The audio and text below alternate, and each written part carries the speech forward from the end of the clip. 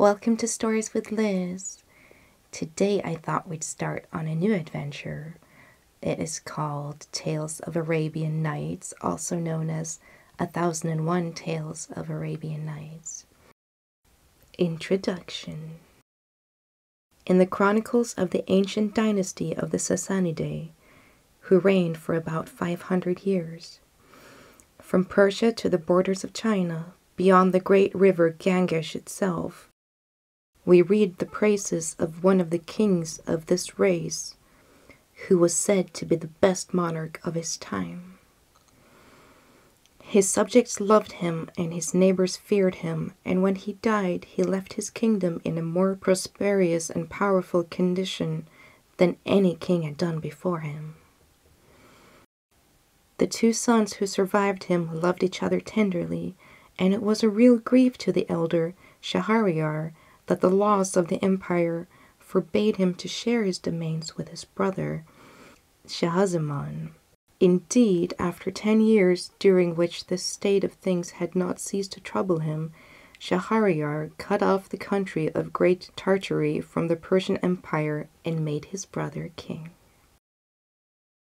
Now the Sultan Shahryar had a wife whom he loved more than all the world, and his greatest happiness was to surround her with splendor and to give her the finest dresses and the most beautiful jewels. It was therefore with the deepest shame and sorrow that he accidentally discovered after several years that she had deceived him completely. And her whole conduct turned out to have been so bad that he felt himself obliged to carry out the law of the land and ordered the Grand Vizier to put her to death.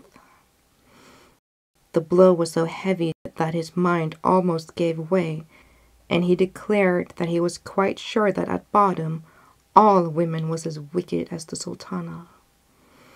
If you could only find them out, and that the fewer the world contained, the better. So every evening he married a fresh wife and had her strangled the following morning before the Grand Vizier, whose duty it was to provide these unhappy brides for the Sultan. The poor man fulfilled his task with reluctance, but there was no escape, and every day he saw a girl married and a wife dead. This behavior caused the greatest terror in the town, where nothing was heard but cries and lamentations. In one house was a father weeping for the loss of his daughter, in another perhaps a mother trembling for the fate of her child, and instead of the blessings that had formerly been heaped on the Sultan's head, the air was now filled with curses. The Grand Vizier himself was the father of 2 daughters, of whom the elder was called Scheherazade and the younger Dinarzade. Dinarzade had no particular gifts to distinguish her from the other girls, but her sister was clever and courageous in the highest degree. Her father had given her the best masters in philosophy, medicine, history, and the fine arts, and besides all this, her beauty excelled that of any girl of the kingdom of Persia. One day, when the Grand Vizier was talking to his eldest daughter, who was his delight and pride, Scheherazade said to him, "Father, I have a favor to ask of you. Will you grant it to me?" "I can refuse you nothing," replied he. "That is just and reasonable." "Then listen," said Scheherazade. "I am determined to stop this barbaric practice of the sultans, and to deliver the girls and mothers from the awful fate that hangs over them." "It would be an excellent thing to do," returned the Grand Vizier. "But how do you propose to accomplish it?" "My father," answered Scheherazade, "it is you who have to provide the Sultan daily with fresh wife, and I implore you, by all the affection you bear me, to allow the honor to fall upon me." "Have you lost your senses?" cried the Grand Vizier, starting back in horror. "What has put such a thing into your head? Surely you ought to know by now what it means to be the Sultan's bride." "Yes, my father, I know it well," replied she, "and I'm not afraid to think of it. If I fail, my death will be a glorious one, and if I succeed, I shall have done a great service to my country." "It is of no use," said the Grand Vizier. "I shall never consent. If the Sultan was to order me to plunge a dagger into your heart, I should have to obey. What a task for a father! Ah, if you do not fear death, fear at any rate the anguish you would cause me."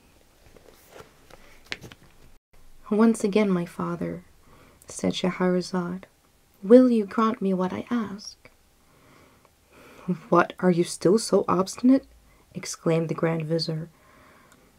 "But are you so resolved upon your own ruin?" But the maiden absolutely refused to attend to her father's word, and at length in despair the Grand Vizier was obliged to give way and went sadly to the palace to tell the Sultan that the following evening he would bring him Scheherazade. The Sultan received this news with the greatest astonishment. "How have you made up your mind," he asked, "to sacrifice your own daughter to me?" "Sire," answered the Grand Vizier, "it is her own wish. Even the sad fate that awaits her could not hold her back." "Let there be no mistake, Vizier," said the Sultan. "Remember, you will have to take her life yourself. If you refuse, I swear that your head shall pay for it." "Sire," returned the Vizier, "whatever the cost, I will obey you. Though a father, I am also your subject." So the Sultan told the Grand Vizier he might bring his daughter as soon as he liked. The Vizier took back his news to Scheherazade, who received it as if it had been the most pleasant thing in the world. She thanked her father warmly for yielding to her wishes, and, seeing him still bowed down with grief, told him that she hoped he would never repent having allowed her to marry the Sultan. Then she went off to prepare herself for the marriage, and begged that her sister Dinarzade should be sent for to speak with her.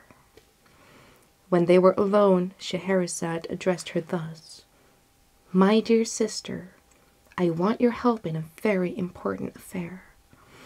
My father is going to take me to the palace to celebrate my marriage with the Sultan. When His Highness receives me, I shall beg him, as a last favor, to let you sleep in our chamber, so that I may have your company during the last night I am alive.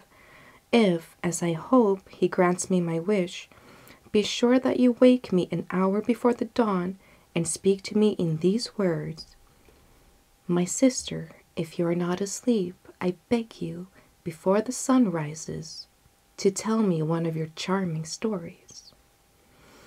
Then I shall begin, and I hope by this means to deliver the people from the terror that reigns over them."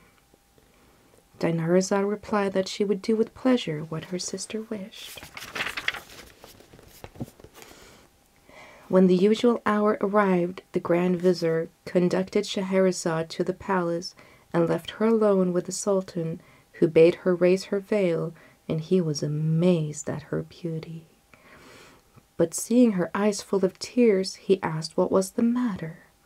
"Sire," replied Scheherazade, "I have a sister who loves me as tenderly as I love her. Grant me the favor of allowing her to sleep this night in the same room, as it is the last that we shall be together." Shahryar consented to Scheherazade's petition, and Dinarzade was sent for. An hour before daybreak, Dinarzade awoke and exclaimed as she had promised: "My dear sister, if you are not asleep, tell me, I pray you, before the sun rises, one of your charming stories. It is the last time that I shall have the pleasure of hearing you." Scheherazade did not answer her sister, but turned to the Sultan. "Will your Highness permit me to do what my sister asks?" said she. "Willingly," he answered. So Scheherazade began. Chapter 1 then. The Story of the Merchant and the Genius. Sire, there was once upon a time a merchant who possessed great wealth in land and merchandise as well as in ready money. He was obliged from time to time to take journeys to arrange his affairs. One day, having to go a long way from home, he mounted his horse, taking with him a small wallet in which he had put a few biscuits and dates, because he had to pass through the desert where there was no food to be got.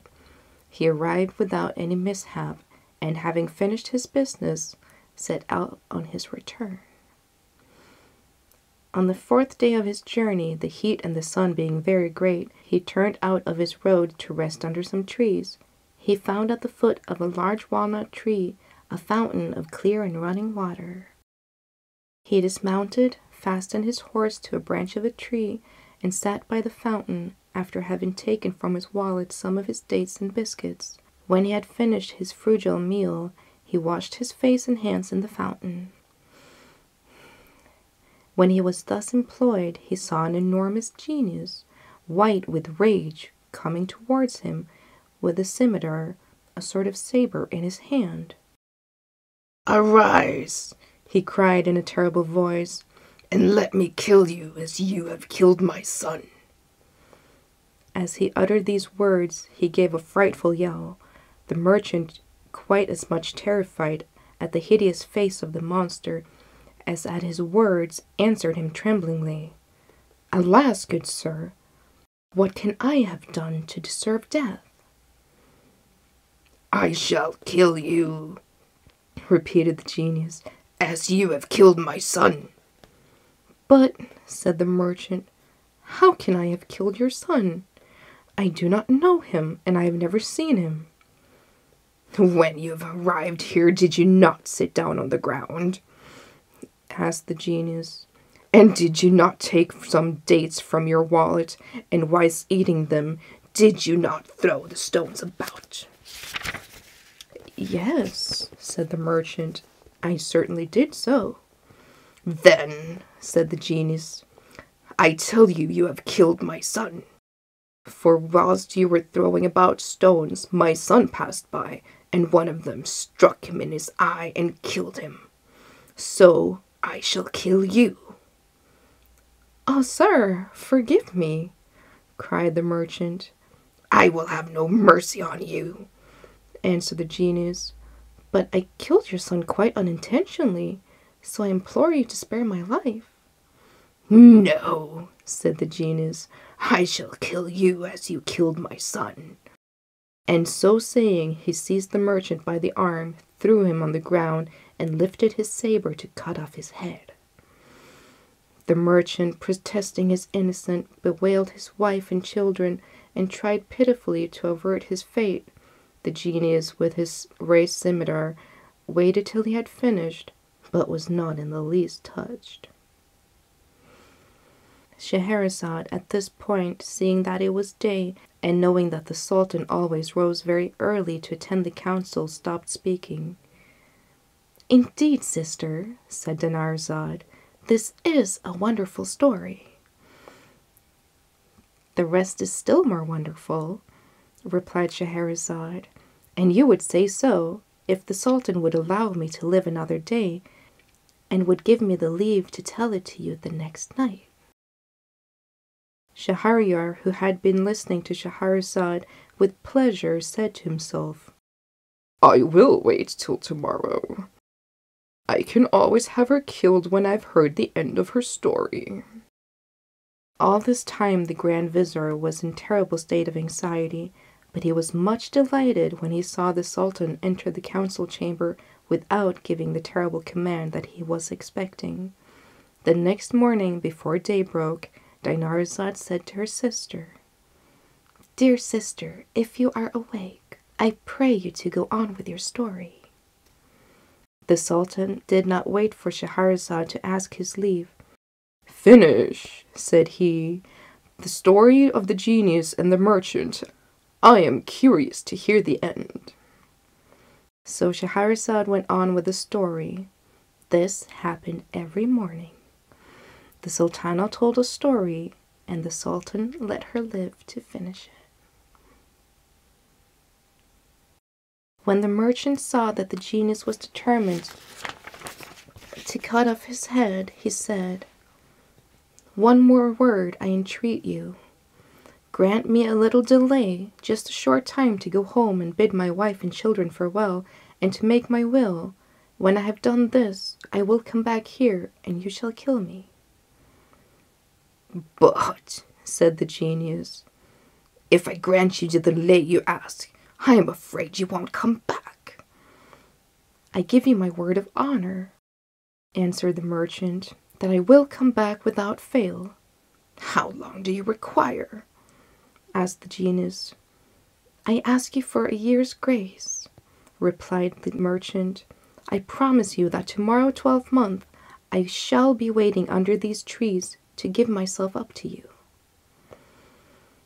On this, the genius left him near the fountain and disappeared.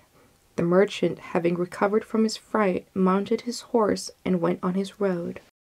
When he arrived home, his wife and children received him with the greatest joy. But instead of embracing them, he began to weep so bitterly that they soon guessed that something terrible was the matter. "Tell us, I pray you," said the wife, "what has happened?" "Alas," answered her husband, "I have only 1 year to live." Then he told them what had passed between him and the genius, and how he had given his word to return at the end of the year to be killed. When they heard this sad news, they were in despair and wept much. The next day the merchant began to settle his affairs, and first of all to pay his debts. He gave presents to his friends and large alms to the poor. He set his slaves at liberty and provided for his wife and children. The year soon passed away, and he was obliged to depart. When he tried to say goodbye, he was quite overcome with grief, and with difficulty tore himself away. At length he reached the place where he had first seen the genius, on the very day that he had appointed. He dismounted and sat down at the edge of the fountain, where he waited the genius in terrible suspense. Whilst he was thus waiting, an old man leading a hind came towards him. They greeted one another, and then the old man said to him, "May I ask, brother, what brought you to this desert place, where there are so many evil genii about?" "To see these beautiful trees, one would imagine it was inhabited, but it is a dangerous place to stop long in." The merchant told the old man why he was obliged to come there. He listened in astonishment. "This is a most marvelous affair. I should like to be a witness of your interview with the genius." So saying, he sat down by the merchant. While they were talking, another man came up, followed by 2 black dogs.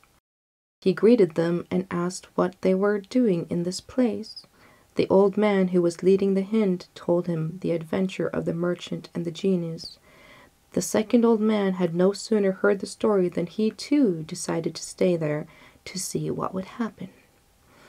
He sat down by the others and was talking when a third old man arrived. He asked why the merchant who was with him looked so sad. They told him the story, and he also resolved to see what would pass between the genius and the merchant, so waited with the rest. They soon saw in the distance a thick smoke, like a cloud of dust. The smoke came nearer and nearer. And then, all at once, it vanished, and they saw the genius, who, without speaking to them, approached the merchant, sword in hand, and, taking him by the arms, said, "Get up and let me kill you as you killed my son." The merchant and the 3 old men began to weep and groan. The old man, leading the hind, threw himself at the monster's feet and said, "O Prince of the Genii, I beg of you to stay your hand and listen to me. I am going to tell you my story of that of the hind I have with me, and if you find it more marvelous than that of the merchant whom you are about to kill, I hope that you will do away with the 3rd part of his punishment." The genius considered for some time, and then he said, "Very well, I agree to this." The end. Part 2 of Tales of Arabian Nights, and it is called The Story of the First Old Man and of the Hind. I am now going to begin my story, said the old man, so please attend. This hind that you see with me is my wife. We have no children of our own, therefore I adopted the son of a favorite slave and determined to make him my heir.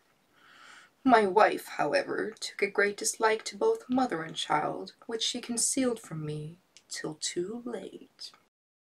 When my adopted son was about 10 years old, I was obliged to go on a journey. Before I went, I entrusted to my wife's keeping both the mother and child, and begged her to take care of them during my absence, which lasted a whole year. During this time, she studied magic in order to carry out her wicked scheme. When she had learnt enough, she took my son into a distant place and changed him into a calf. Then she gave him to my steward and told him to look after a calf she had bought.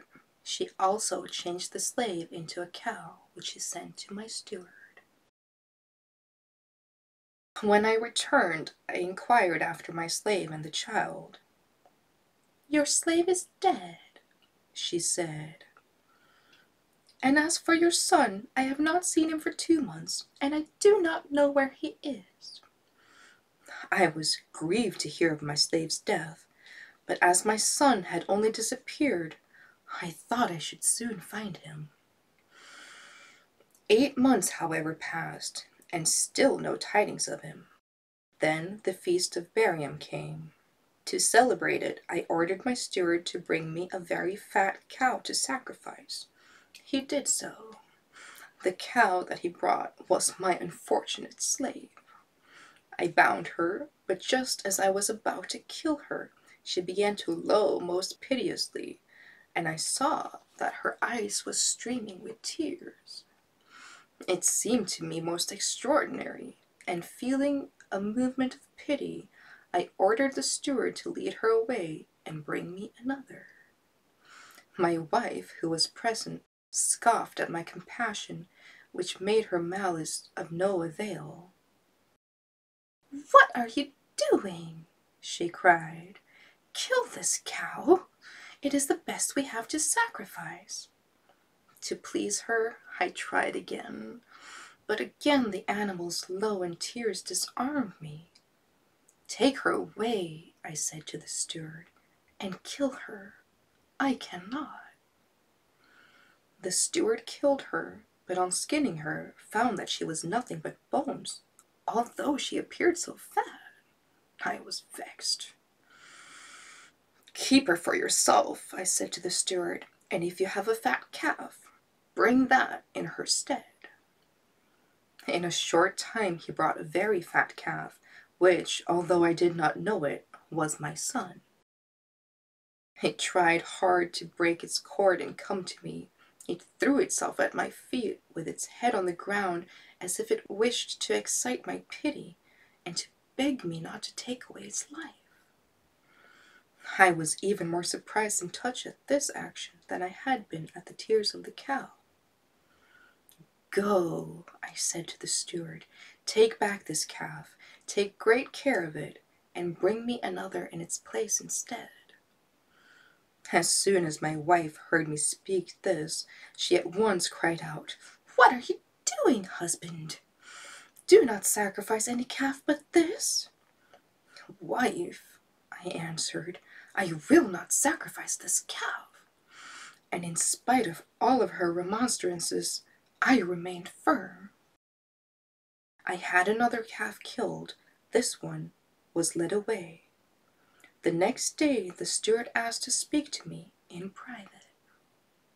"I have come," he said, "to tell you some news, which I think you would like to hear. I have a daughter who knows magic. Yesterday, when I was leading back the calf which you refused to sacrifice, I noticed that she smiled, and then directly afterwards began to cry. I asked her why she did so. "Father," she answered, "this calf is the son of our master." I smile with joy at seeing him still alive, and I weep to think of his mother, who was sacrificed yesterday as a cow. These changes has been wrought out by our master's wife, who hated the mother and the son. At these words, O genius, continued the old man, I leave you to imagine my astonishment. I went immediately with the steward to speak with his daughter myself. First of all, I went to the stable to see my son, and he replied in his dumb way to all my caresses. When the steward's daughter came, I asked her if she could change my son back into his proper shape. "Yes, I can," she said, "on two conditions. One is that you will give him to me for a husband, and the other is that you will let me punish the woman who changed him into a calf." "To the first condition," I answered, "I agree with all my heart, and I will give you an ample dowry. To the second, I also agree. I only beg you to spare her life." "That I will do," she replied. "I will treat her as she treated your son." Then she took a vessel of water and pronounced over it some words I did not understand.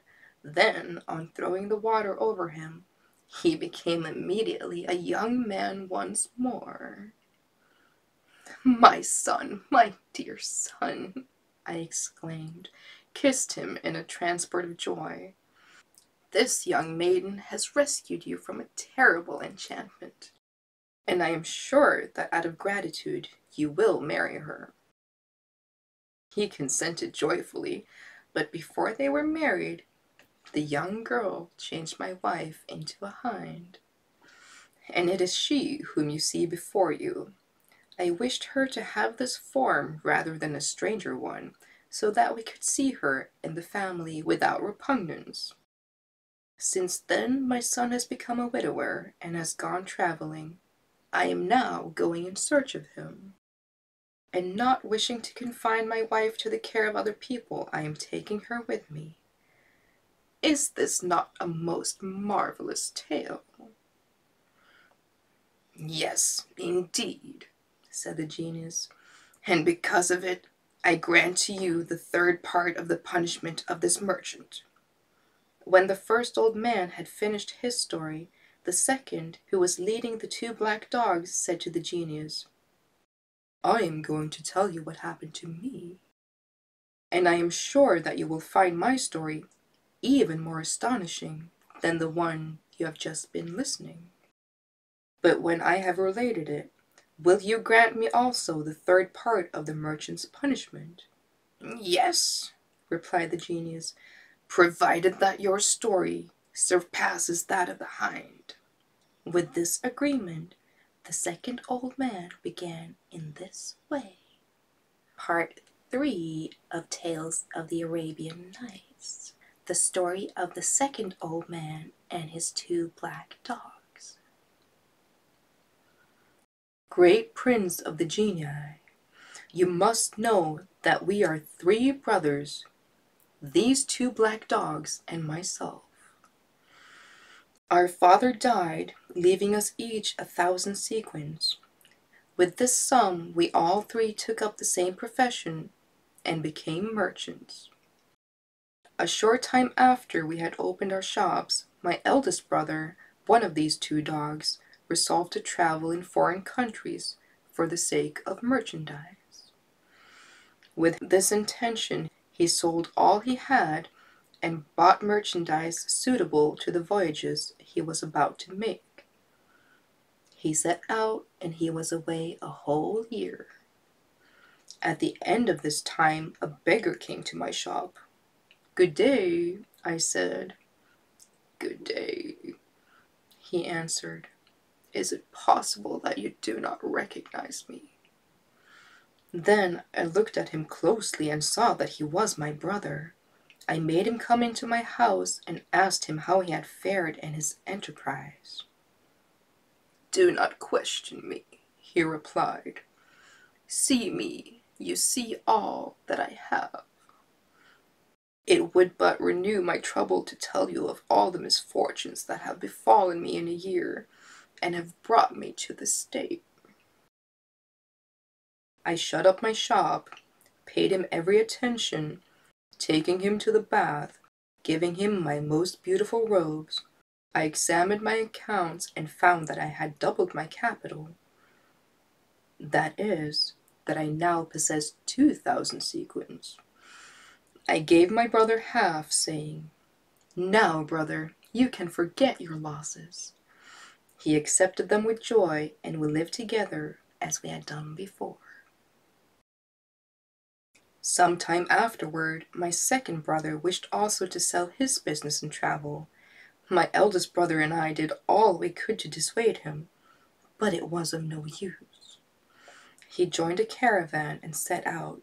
He came back at the end of a year in the same state as his elder brother. I took care of him, and as I had 1,000 sequins to spare, I gave them to him, and he reopened his shop. One day my two brothers came to me to propose that we should make a journey and trade. At first I refused to go. You traveled, I said, and what did you gain? But they came to me repeatedly, and after having held out for 5 years, I at last gave way. But when they had made their preparations, and they began to buy the merchandise we needed, they found that they had spent every piece of the 1,000 sequins I had given them. I did not reproach them. I divided my 6,000 sequins with them, giving 1,000 to each and keeping one for myself, and the other 3 I buried in a corner of my house. We bought merchandise, loaded a vessel with it, and set forth with a favorable wind. After 2 months' sailing, we arrived at a seaport, where we disembarked and did a great trade. Then we bought the merchandise of the country, and were just going to sail once more, when I was stopped on the shore by a beautiful though poorly dressed woman. She came up to me, kissed my hand, and implored me to marry her and take her on board. At first I refused, but she begged so hard and promised to be such a good wife to me, that at last I consented. I got her some beautiful dresses, and after having married her, we embarked and set sail. During the voyage, I discovered so many good qualities in my wife that I began to love her more and more. But my brothers began to be jealous of my prosperity and set to work to plot against my life. One night, when we were sleeping, they threw my wife and myself into the sea. My wife, however, was a fairy, and so she did not let me drown, but transported me to an island. When the day dawned, she said to me, When I saw you on the seashore, I took a great fancy to you, and wished to try your good nature, so I presented myself in the disguise you saw. Now I have rewarded you by saving your life. But I am very angry with your brothers, and I shall not rest till I have taken their lives. I thanked the fairy for all that she had done for me, but I begged her not to kill my brothers. I appeased her wrath, and in a moment she transported me from the island where we were to the roof of my house, and she disappeared a moment afterwards. I went down and opened the door and dug up the 3,000 sequins which I had buried. I went to the place where my shop was, opened it, and received from my fellow merchants congratulations on my return.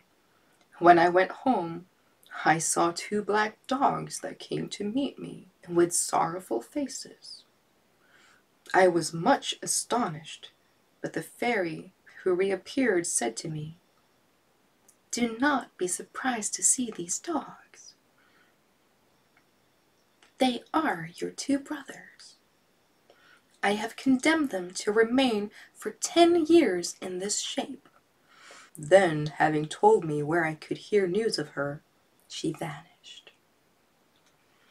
The 10 years are nearly past, and I am on the road to find her, As in passing I meet this merchant and the old man with the hind, I stayed with them. This is my story, O Prince of Genii. Do you not think that it is a marvelous one?" "Yes, indeed," said the genius, "and I will give up to you the third part of the merchant's punishment." Then the third old man made the genius the same request as the other two had done, and the genius promised him the last third of the merchant's punishment if his story surpassed both the others. So he told his story to the genius, but I cannot tell you what it was, as I do not know.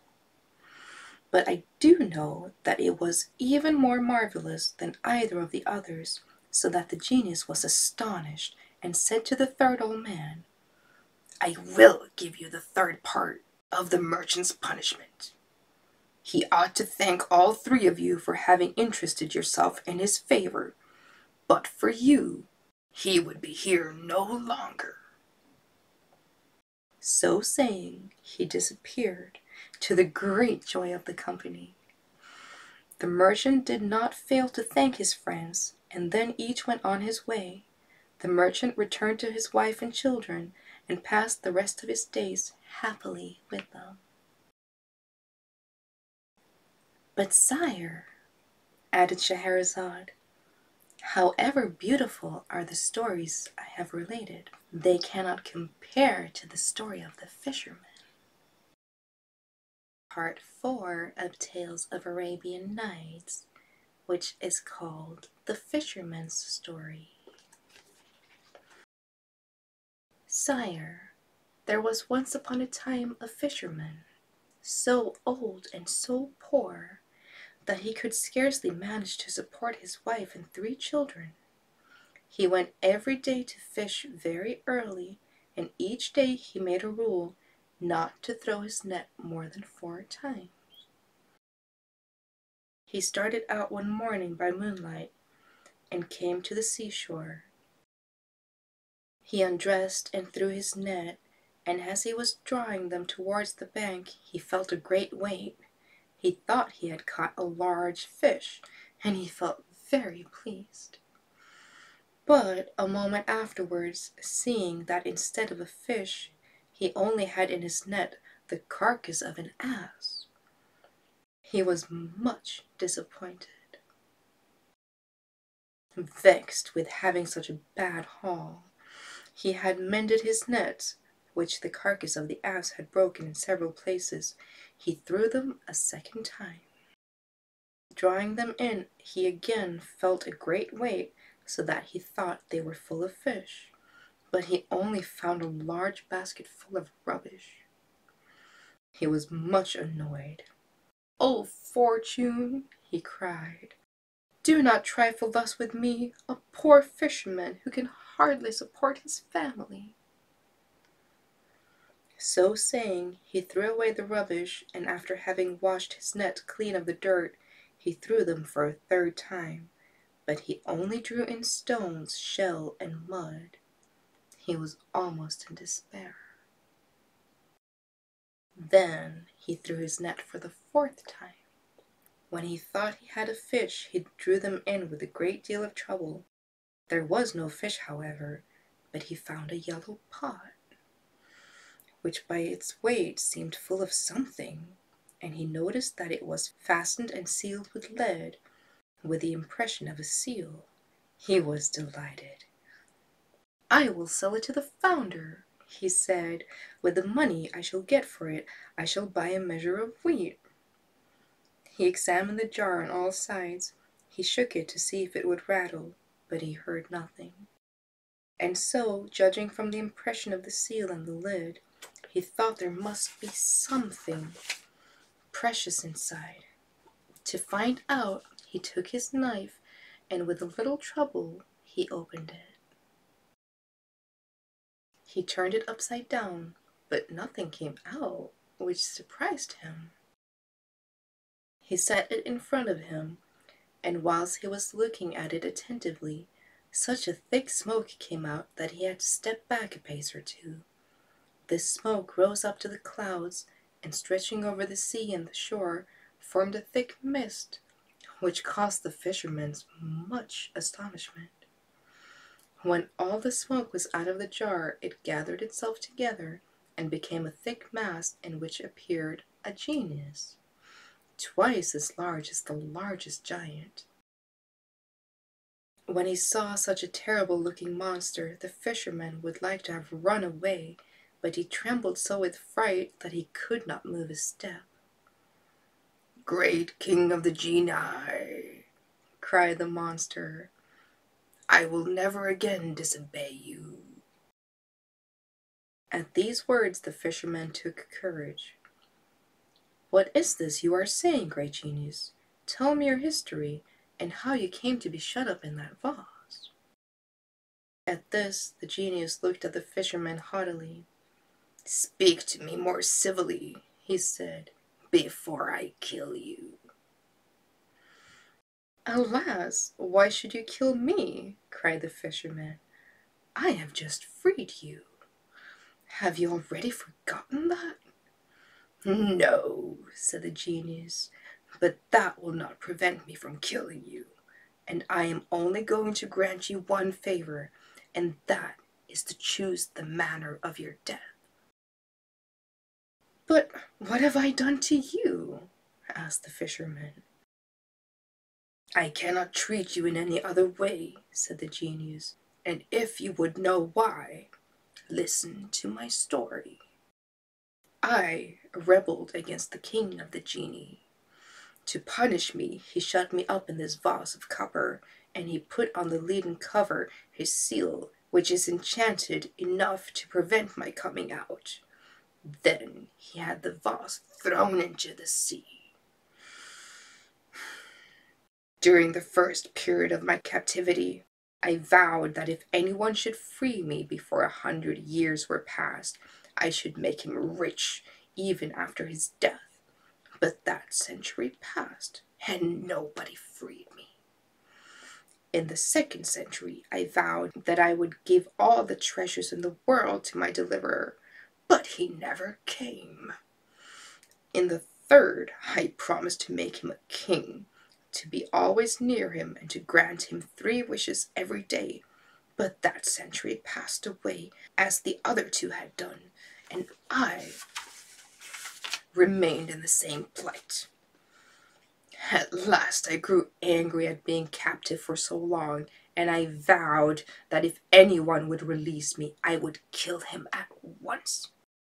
And I would only allow him to choose in what manner he should die.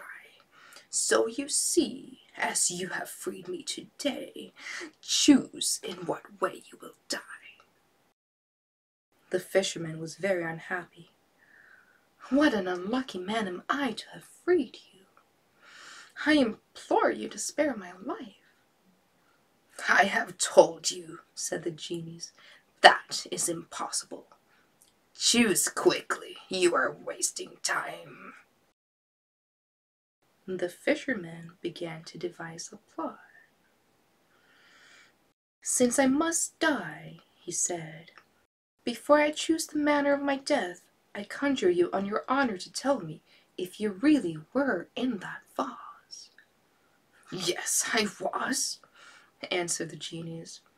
"I really cannot believe it," said the fisherman. "That vase could not contain one of your feet even, and how could your whole body go in? I cannot believe it unless I see you do the thing." Then the genius began to change himself into smoke, which as before spread over the sea and the shore, and which, then collecting itself together, began to go back into the vase slowly and evenly, till there was nothing left outside. Then a voice came from the vase, which said to the fisherman, "Well, unbelieving fisherman, here I am in the vase. Do you believe me now?" The fisherman, instead of answering, took the lid of lead and shut it down quickly on the vase. "Now, O genius," he cried, "ask pardon of me, and choose by what death you will die. But no, It will be better if I throw you into the sea whence I drew you out, and I will build a house on the shore to warn fishermen who come to cast their nets here against fishing up such a wicked genius as you, who vows to kill the man who frees you." At these words the genius did all he could to get out, but he could not because of the enchanted lid. Then he tried to get out by cunning. "If you will take off the cover," he said, "I will repay you." "No," answered the fisherman. "If I trust myself to you, I am afraid you will treat me as a certain Greek king treated the physician Dubian. Listen, and I will tell you." The story of the Greek king and the physician Dubian. In the country of Zuman in Persia, there lived a Greek king.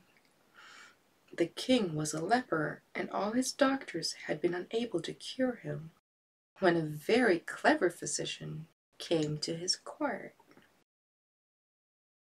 He was very learned in all languages and knew a great deal about herbs and medicines.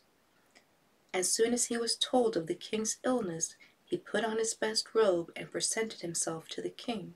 "Sire," he said, "I know that no physician has been able to cure your majesty, but if you will follow my instructions, I will promise to cure you without any medicines or outward applications." The king listened to his proposal. "If you are clever enough to do this," he said, "I promise to make you and your descendants rich forever." The physician went to his house and made a polo club, the handle of which he hollowed out and put in it the drug he wished to use. Then he made a ball, and with these things he went to the king the next day. He told him that he wished him to play polo. Accordingly, the king mounted his horse and went into the place where he played. There the physician approached him with the bat that he had made, saying, "Take this, sire, and strike the ball till you feel your hand and whole body in a glow. When the remedy that is in the handle of the club is warmed by your hand, it will penetrate throughout your body. Then you must return to your palace, bathe, and go to sleep. And when you awake tomorrow morning, you will be cured." The king took the club and urged his horse after the ball which he had thrown. He struck it, and then it was hit back by the courtiers who were playing with him. When he felt very hot, he stopped playing and went back to the palace, went into the bath, and did all that the physician had said. The next day when he arose, he found, to his great joy and astonishment, that he was completely cured. When he entered his audience chamber, all his courtiers, who were eager to see if the wonderful cure had been effected, were overwhelmed with joy. The physician Dubian entered the hall and bowed low to the ground. The king, seizing him, called him, made him sit by his side, and showed him every mark of honor. That evening he gave him a long and rich robe of state, and presented him with 2,000 sequins. The following day he continued to load him with favors. Now the king had a grand vizier who was avaricious and envious, and a very bad man. He grew extremely jealous of the physician, and determined to bring about his ruin. In order to do this, he asked to speak in private with the king, saying that he had the most important communication to make. "What is it?" asked the king. "Sire," answered the Grand Vizier, "it is most dangerous for a monarch to confide in a man whose faithfulness is not proved. You do not know that this physician is not a traitor come here to assassinate you." "I am sure," said the king, "that this man is the most faithful and virtuous of men. If he wished to take my life, why did he cure me?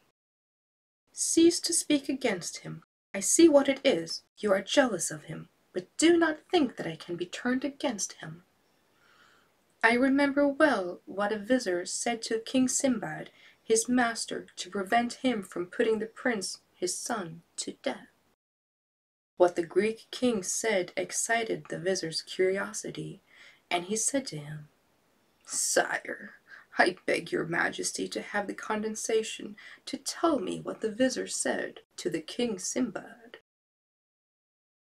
The vizier, he replied, told King Sinbad that one ought not to believe everything that a mother-in-law says, and told him this story.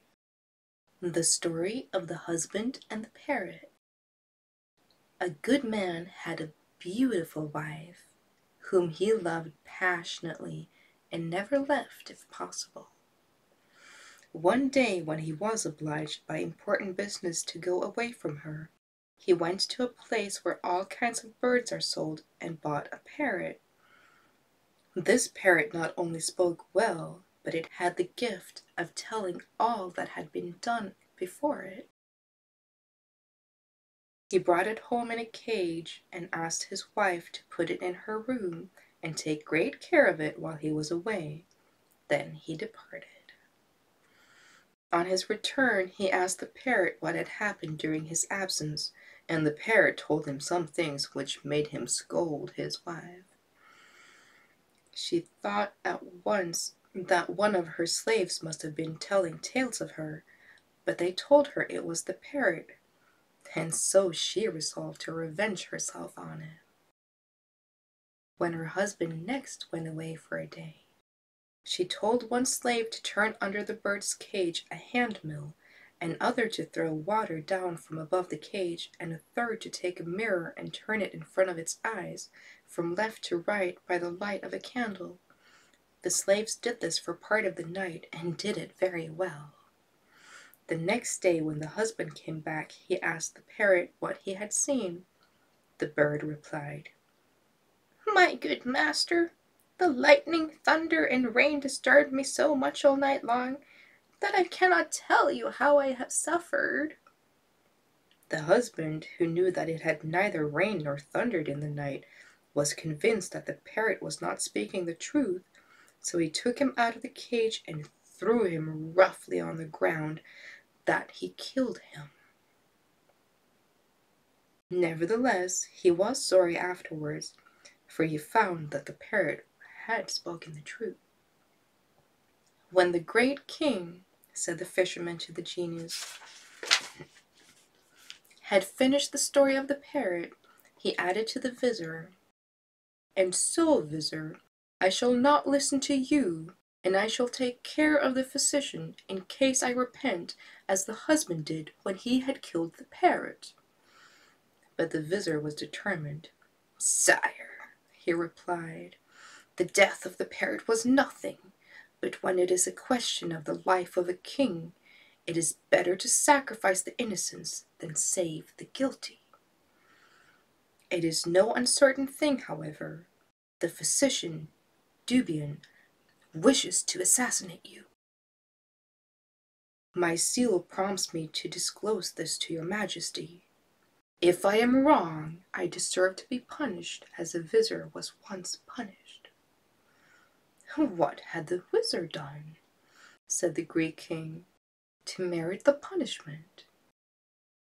I will tell you, majesty, if you will do me the honor to listen, answered the vizier. The story of the vizier who was punished. There once upon a time was a king who had a son who was very fond of hunting. He often allowed him to indulge in this pastime, but he had ordered his grand vizier always to go with him and never to lose sight of him. One day the huntsman roused a stag, and the prince, thinking that the vizier was behind, gave chase and rode so hard that he found himself alone. He stopped, and having lost sight of it, he turned to rejoin the vizier, who had not been careful enough to follow him, but he lost his way. Whilst he was trying to find it, he saw on the side of the road a beautiful lady who was crying bitterly. He drew his horse's rein and asked her who she was and what she was doing in this place, and if she needed help. "I am the daughter of an Indian king," she answered, "and whilst riding in the country, I fell asleep and tumbled off. My horse has run away, and I don't know what has become of him." The young prince had pity on her and offered to take her behind him, which he did. As they passed by a ruined building, the lady dismounted and went in. The prince also dismounted and followed her. To his great surprise, he heard her saying to someone inside, "Rejoice, my children, I am bringing you a nice fat youth."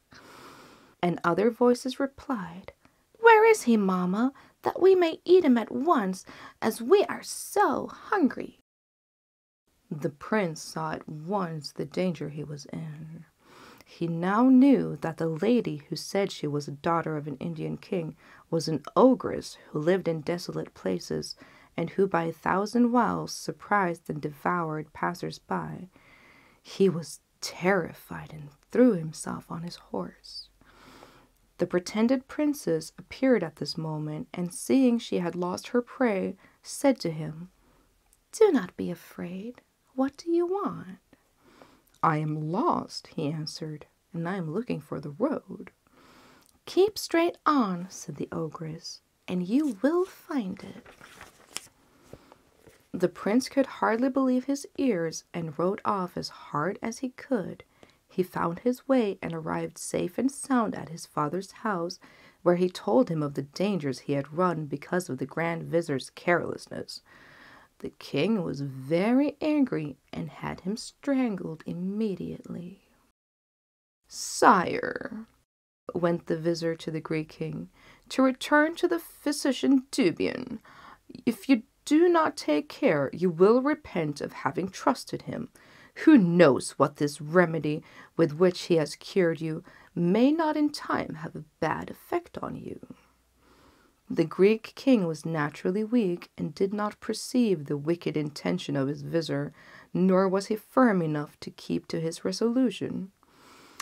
"Well, vizier," he said, "you are right.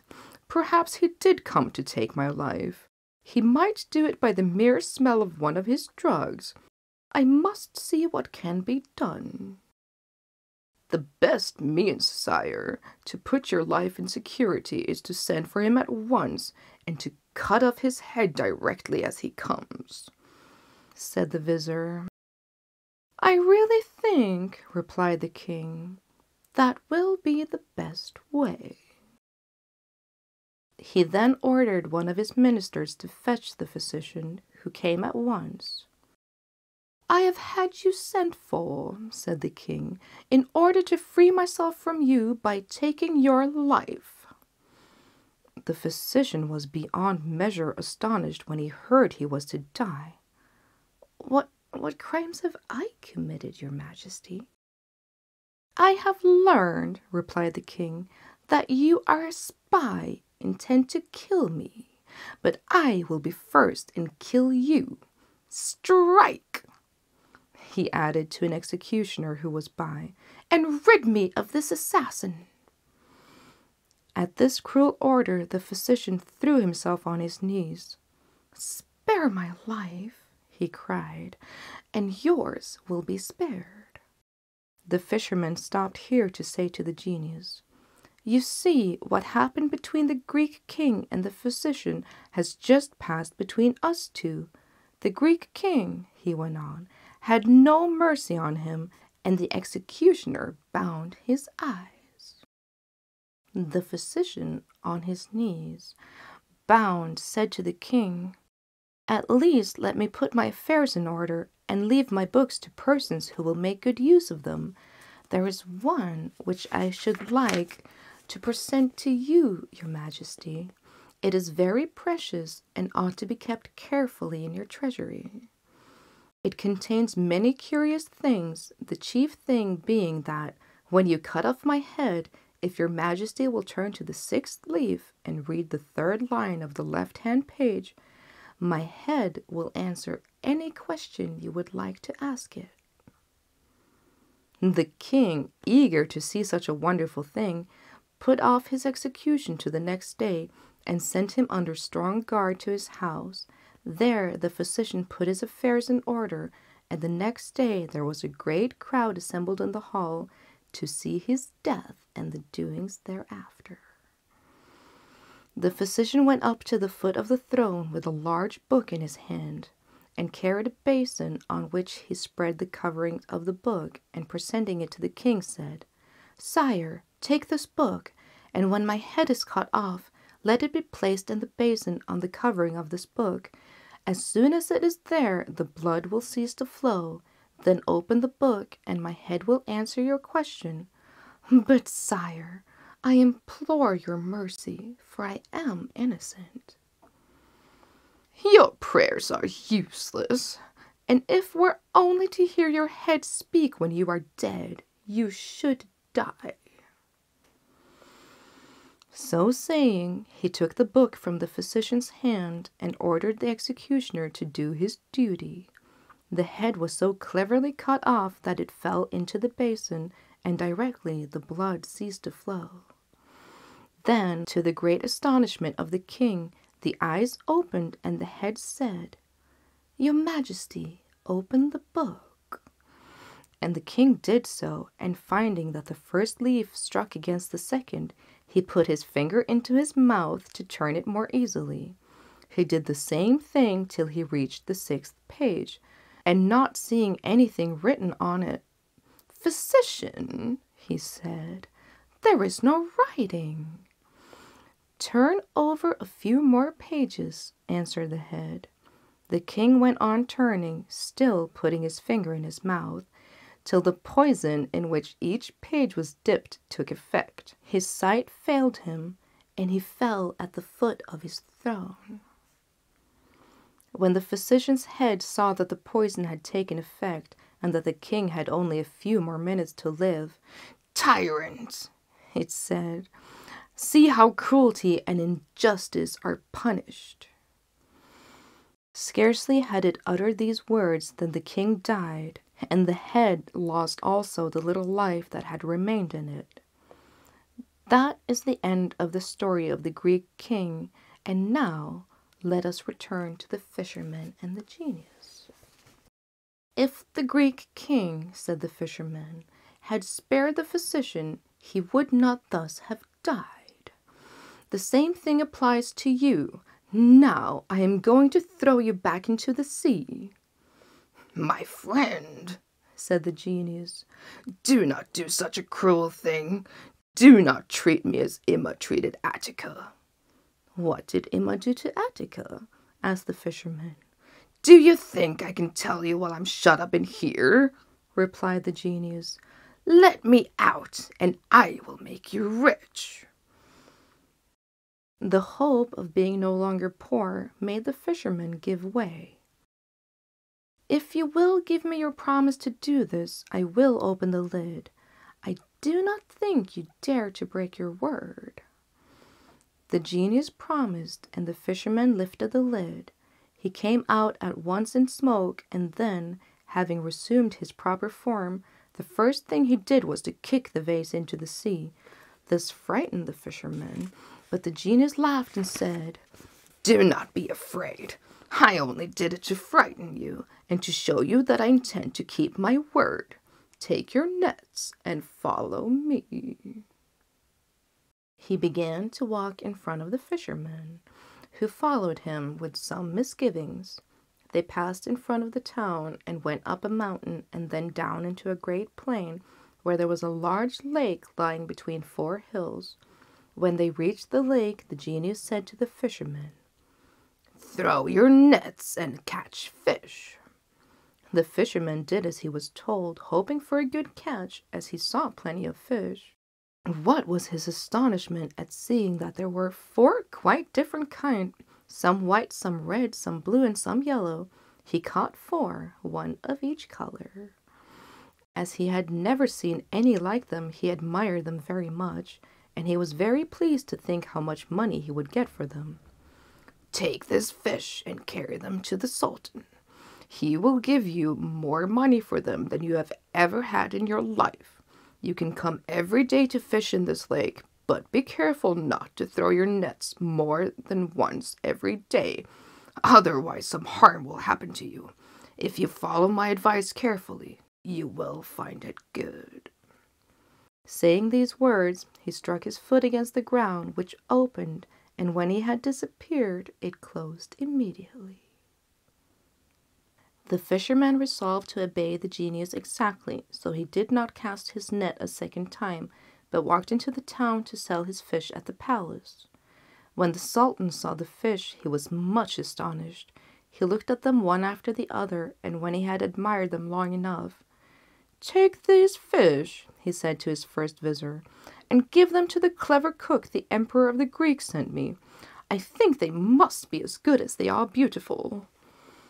The vizier took them himself to the cook, saying, "Here are 4 fishes that have been brought to the Sultan. He wants you to cook 'em." Then he went back to the Sultan, who told him to give the fisherman 400 gold pieces. The fisherman, who had never before passed such a large sum of money at once, could hardly believe his good fortune. He at once revealed the needs of his family and made good use of it. But now we must return to the kitchen, which we shall find in great confusion. The cook, when she had cleaned the fish, put them in a pan with some oil to fry them. When she thought them cooked enough on one side, she turned them over on the other. But scarcely had she done so when the wall of the kitchen opened, and there came out a young and beautiful damsel. She was dressed in Egyptian dress of flowered satin, and she wore earrings and a necklace of white pearls, and bracelets of gold set with rubies, and she held a wand of myrtle in her hand. She went up to the pan, to the great astonishment of the cook, who stood motionless at the sight of her. She struck one of the fish with her rod. "Fish, fish," she said, "are you doing your duty?" And the fish answered nothing, and then she repeated her question, whereupon they all raised their heads together and answered very distinctly, "Yes, yes, if you reckon, we reckon. If you pay your debts, we pay ours. If you fly, we conquer, and we are content." When they had spoken, the girl upset the pan and entered the opening in the wall, which at once closed and appeared the same as before. When the cook had recovered from her fright, she lifted up the fish which had fallen into the ashes, but she found them as black as cinders and not fit to serve up to the Sultan, and she began to cry. "Alas, what shall I say to the Sultan? He will be so angry with me, and I know he will not believe me." Whilst she was crying, the Grand Vizier came in and asked if the fish were ready. She told him all that had happened, and he was much surprised. He sent at once for the fisherman, and when he came, said to him, "Fisherman, bring me 4 more fish like you have brought already, for an accident has happened to them, so they cannot be served up to the Sultan." The fisherman did not say what the genius had told him, but he excused himself from bringing them that day on account of the length of the way, and he promised to bring them the next day. In the night he went to the lake, cast his nets, and on drawing them in found 4 fish which were like the others, each of a different color. He went back at once and carried them to the Grand Vizier as he had promised. He then took them to the kitchen and shut himself up with the cook, who began to cook them as she had done the 4 others on the previous day. When she was about to turn them on the other side, the wall opened, the damsel appeared, addressed the same words to the fish, received the same answer, and then overturned the pan and disappeared. The Grand Vizier was filled with astonishment. "I shall tell the Sultan all that has happened," said he, and he did so. The Sultan was very much astounded and wished to see this marvel for himself, so he sent for the fisherman and asked him to procure 4 more fish. The fisherman asked for 3 days, which he were granted. He then cast his net in the lake and again caught 4 different colored fish. The Sultan was delighted to see he had caught them, and gave him again 400 gold pieces. As soon as the Sultan had the fish, he had them carried to his room with all that was needed to cook them. Then he shut himself up with the Grand Vizier, who began to prepare them and cook them. When they were done on one side, he turned them over on the other. Then the wall of the room opened, but instead of the maiden, a black slave came out. He was enormously tall and carried a large green stick with which he touched the fish, saying in a terrible voice, "Fish, fish, are you doing your duty?" To these words, the fish, lifting up their heads, replied, "Yes, yes. If you reckon, we reckon. If you pay your debts, we pay ours. If you fly, we conquer, and we are content." The black slave overturned the pan in the middle of the room, and the fish was turned to cinder. Then he stepped proudly into the wall, which closed around him. "After seeing this," said the Sultan, "I cannot rest. These fish signified some mystery I must clear up." He sent for the fishermen. "Fishermen," he said, "the fish you have brought us have caused me some anxiety. Where did you get them from?" "Sire," he answered, "I got them from a lake which lies in the middle of 4 hills beyond yonder mountains." "Do you know this lake?" the Sultan asked the Grand Vizier. "No, I have hunted many times round that mountain. I have never heard of it," said the Vizier. As the fisherman said it was only 3 hours' journey away, the Sultan ordered his whole court to mount and ride thither, and the fishermen led them. They climbed the mountain, and then, on the other side, saw the lake as the fisherman had described. The water was so clear that they could see the 4 kinds of fish swimming about in it. They looked at them for some time, and then the Sultan ordered them to make up a camp at the edge of the water. When night came, the Sultan called the Vizier and said to him, "I have resolved to clear up this mystery. I am going out alone, and do you stay here in my tent, and when my ministers come tomorrow, say I am not well and cannot see them. Do this each day until I return." The Grand Vizier tried to persuade the Sultan not to go, but in vain.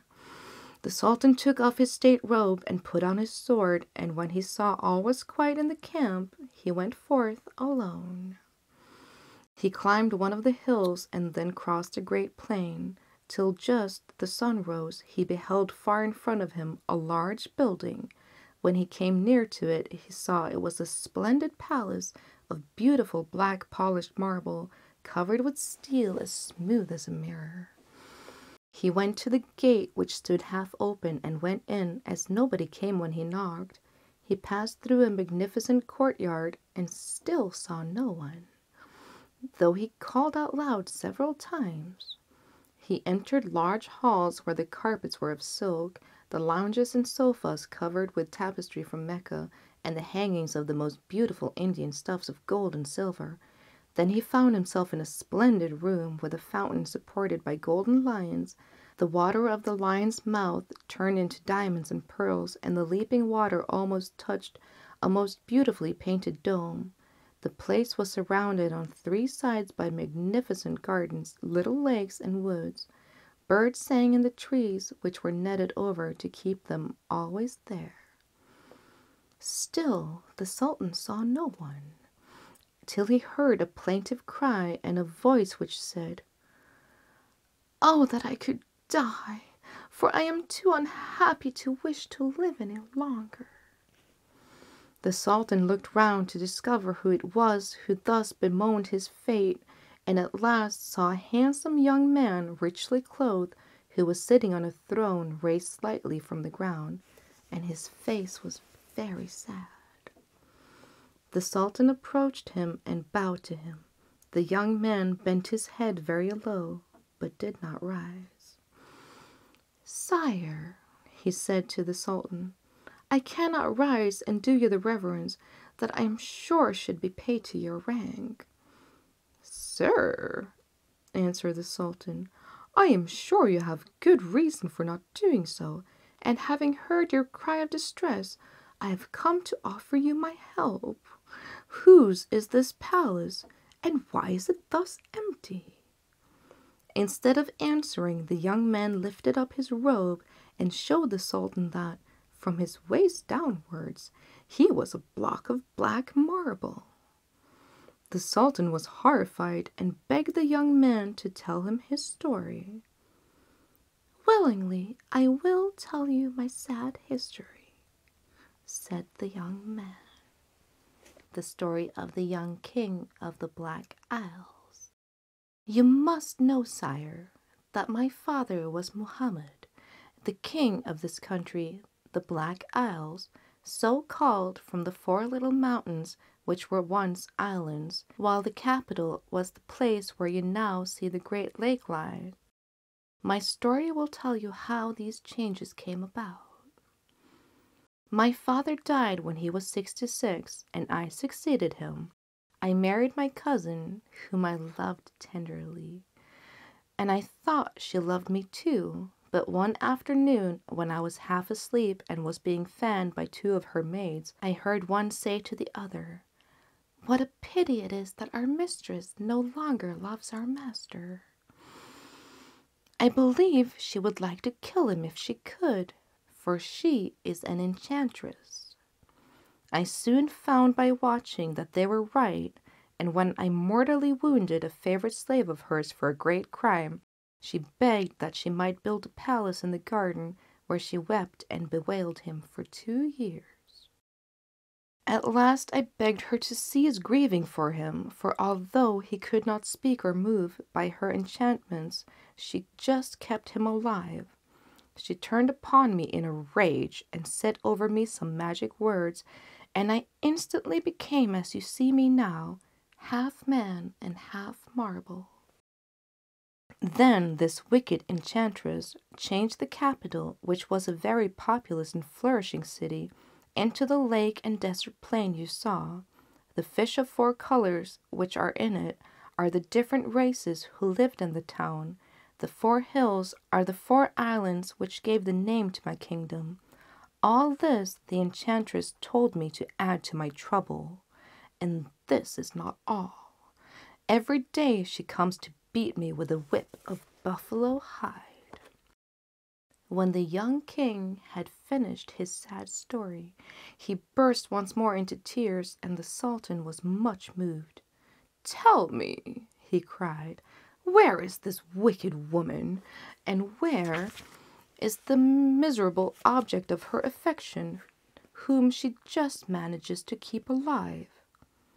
"Where she lives, I do not know," answered the unhappy prince, "but she goes every day at sunrise to see if the slave can yet speak, after she has beaten me."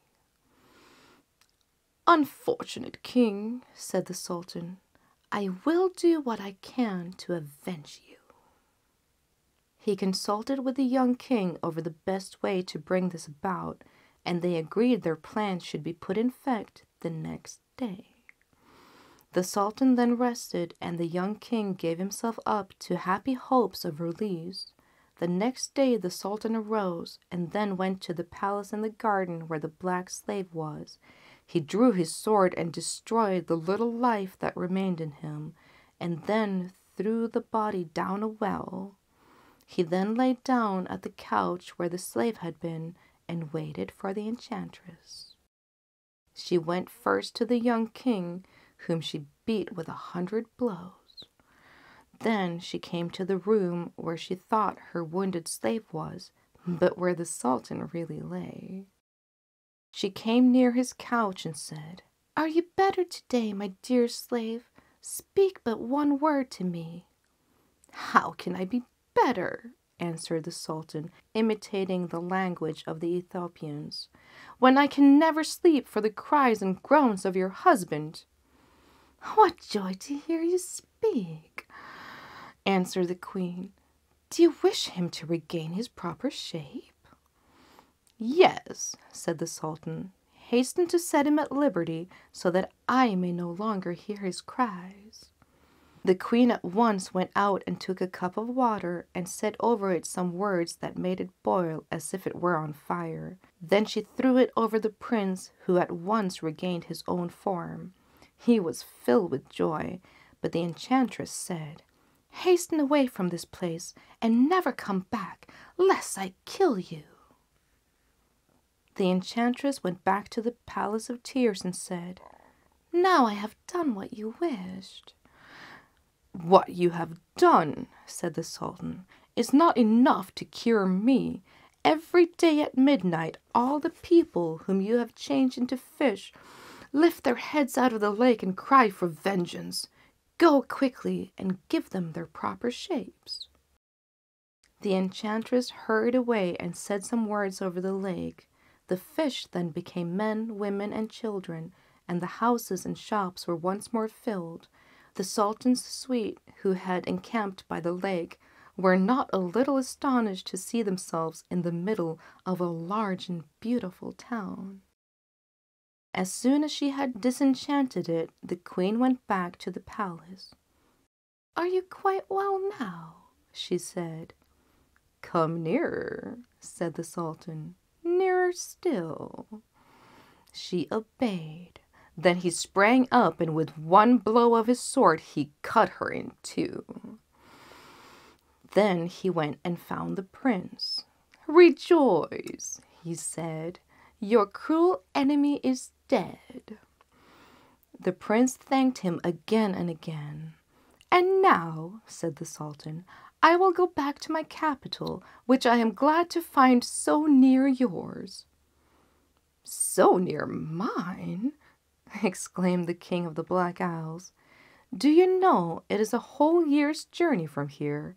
You came here in a few hours because it was enchanted, but I will accompany you on your journey." "It will give me much pleasure if you will escort me," said the Sultan. "As I have no children, I will make you my heir." The Sultan and the prince set out together, the Sultan laden with riches presented from the king of the Black Isles. The day after he reached his capital, the Sultan assembled his court and told them all that had befallen him, and told them how he intended to adopt the young king as his heir. Then he gave each man a present in proportion to his rank.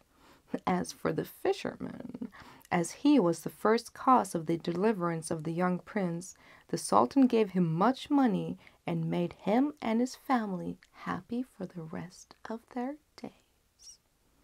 The end.